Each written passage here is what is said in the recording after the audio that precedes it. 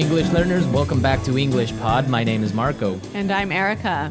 And today with Erica, we're bringing you a great lesson about time. You need more of it. We need more time, Yeah. right? So we're going to be teaching you how you can ask for more time. If you're working on a project at work and you can't finish it on time, you have to ask your boss for more time. Right. So today in our dialogue, Casey needs more time to put together a press kit. What's a press kit? Good question. A press kit is something the marketing department will put together. Basically pictures, logos, information about the company.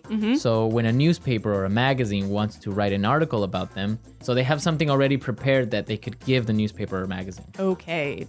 Okay, so let's listen to our dialogue for the first time. And as always, it's going to be at a normal speed, so it might be a little bit difficult to understand. We'll come back in 1 minute and tell you about some of the key language.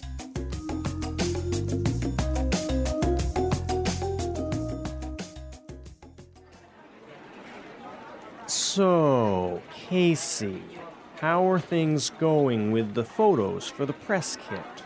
Yeah, I've been meaning to talk to you about that. I might need to ask for an extension on that deadline. You've had over a month to get this finalized. Why are things delayed? Well, the thing is, we ran into a lot of problems. I'm not looking for excuses here. I just want to get this finished on time. I know, and I apologize for the delay, but some things were just beyond my control. I had trouble booking the photographer, and then Michael was sick for 3 weeks, so I couldn't include him in the photos. And the design team lost all the files, so I had to redo the pictures. I'm not going to put this off any longer, Casey. I want those photos ASAP. All right, so Casey is in trouble, I think. Yeah, I think her boss is pretty upset. Yeah. Well, let's take a look at some of the language that we saw in this dialogue in Language Takeaway. Language takeaway. First word today is deadline. Deadline. Deadline. Deadline. So, Erica, what's a deadline? It is the last possible date to do something. So, for example, when we were in school, our teacher would send us homework and say it was for Friday. So the deadline was Friday. Right? Or when you're at work, you have projects that you have to finish by a certain date. That's your deadline. Exactly. Okay, let's look at our next word. Extension. Extension. Extension. Extension. So extension and deadline go together, right? Exactly. If you can't reach your deadline or you can't make your deadline, you must ask for an extension. An extension. So you ask for more time. Yeah, an extension is moving the deadline in the future. All right, interesting. Let's look at our next word. Ran into. Ran into. Ran into. Ran into some problems. So we ran into some problems in this dialogue. Let's listen to some more examples of run into so we can understand the meaning. Example 1. We ran into a storm on our way home. Example 2. If you're not careful now, you're going to run into a lot of problems later. Example 3.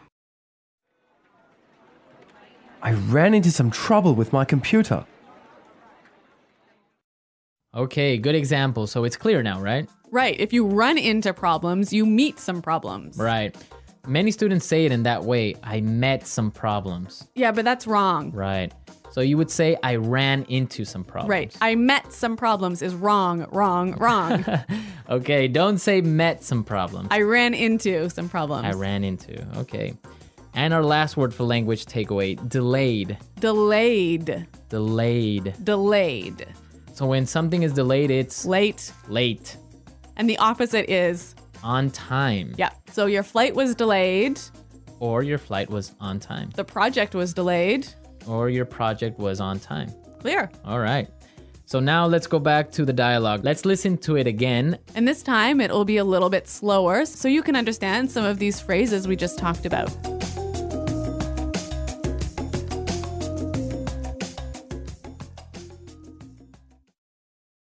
So, Casey, how are things going with the photos for the press kit?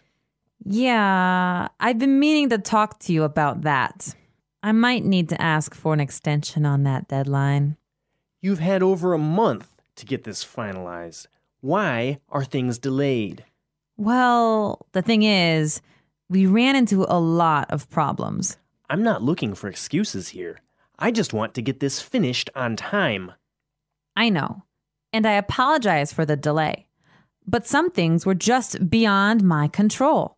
I had trouble booking the photographer.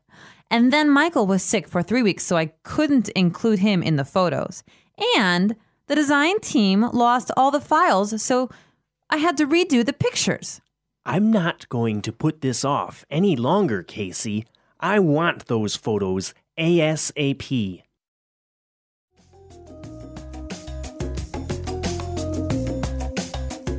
Okay, so there were some really useful phrases that we saw in this dialogue. Yeah, some wonderful phrases that you can use when you want to ask for more time. Okay, so let's look at these phrases in Fluency Builder. Fluency builder. All right, what's our first phrase? I've been meaning to talk to you. I've been meaning to. I've been meaning to. Okay, we have some really great examples of how you can combine I've been meaning to with different verbs. Yep, let's listen. Example 1. I'm sorry I haven't called you yet. I've been meaning to, but I've been busy. Example 2. I've been meaning to tell you, but John quit yesterday. Example 3. I've been meaning to see that film for a while. I've been meaning to go to that restaurant, but I haven't had time. So you've been wanting to for a long time. Right. I've been thinking about it. I've been planning to do it. But you just haven't done it. I haven't done it. Maybe because I haven't had time or money. Mm-hmm. Okay. Good phrase. Our next phrase is beyond my control. Beyond my control. It's beyond my control. So it means that I can't control it.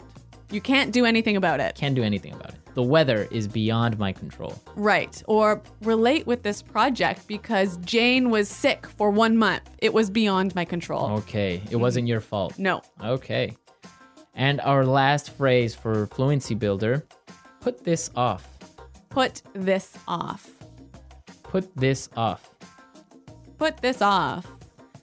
So let's listen to some more examples of put this off before we explain the meaning. Example 1. I've been putting off this project for a week, and it's due tomorrow. Example 2. Can we put off our meeting till next week? I'm too busy right now. Example 3.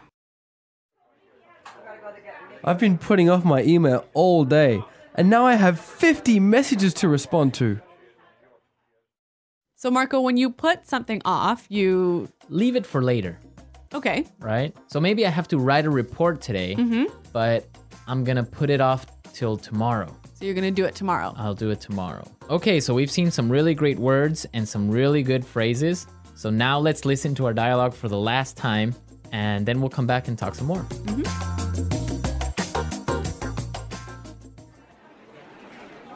So, Casey, how are things going with the photos for the press kit?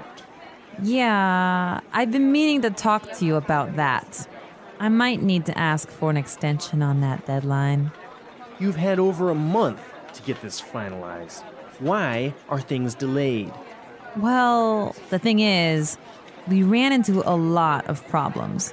I'm not looking for excuses here. I just want to get this finished on time. I know, and I apologize for the delay. But some things were just beyond my control. I had trouble booking the photographer, and then Michael was sick for 3 weeks, so I couldn't include him in the photos.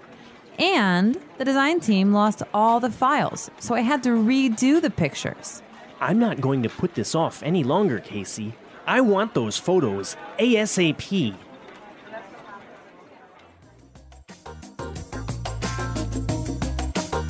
Well, Marco, do you think that Casey's reasons for being late are good?